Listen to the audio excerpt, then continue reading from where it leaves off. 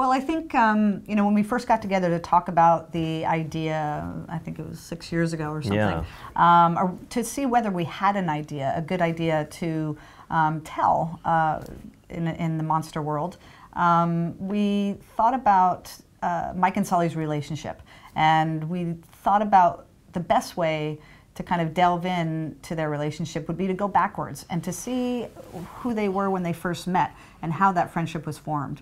And so that's where the idea of going backwards and doing a prequel came from. And then we thought about the college stuff of it came out of that too, which we just thought was too ripe an environment. And that led to also the story of Mike, which I think was the thing that got us most excited about going back, was to tell a story about Mike wanting to be a scare and not necessarily getting that dream. We felt like we hadn't seen many movies that had dealt with working really hard and still not getting what you want. And yes, it's something so many of us went through. Right. That was really what prompted us to go back. Yeah, I mean, I think the pressure is always on, you know, especially at Pixar. We try to keep the bar pretty high. But there's also a ton of support.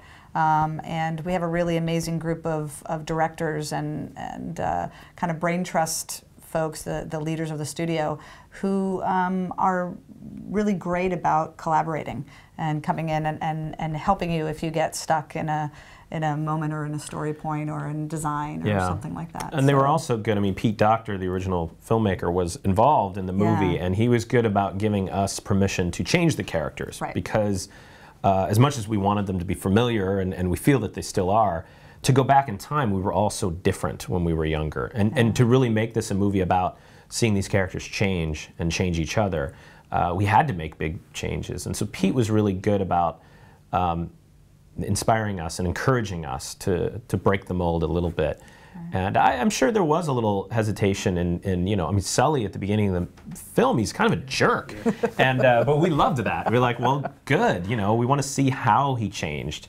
And so yeah, there's always that little bit of nerves, but I think that's a good thing. I think that's when we're kind of barking up the right tree. Yeah, I mean, I think the pressure is always on, you know, especially at Pixar. We try to keep the bar pretty high. But there's also a ton of support.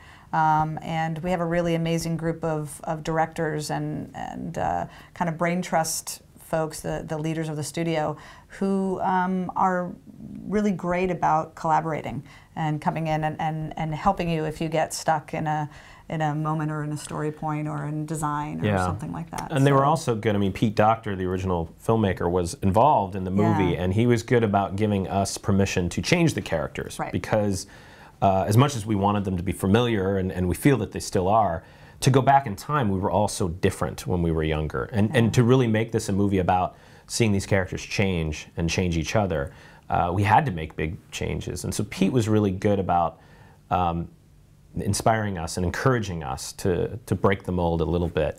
And I'm sure there was a little hesitation in you know, I mean, Sully at the beginning of the film, he's kind of a jerk. And but we loved that. We were like, well, good, you know, we want to see how he changed. And so yeah, there's always that little bit of nerves, but I think that's a good thing. I think that's when we're kind of barking up the right tree. I think, you know, in the scene you're referring to in particular, I think we were just trying to go for all the classic tropes of a horror movie and to see how the guys would use those. Although the one we didn't do, we never threw a cat at anyone. There should have been a cat jumping out at some point at one of the Rangers. We figured it's the world of monsters, you know, we've got to have these sort of, they live in a horror movie, and then also seeing the reverse horror movie when they go into the human world. Human world, yeah. I don't know. I'm starting to doubt my abilities to be a scare. I think I would have to be more cerebral or something, or use my psychological skills. No, yeah, I'd need some intense coaching, I think. Yes.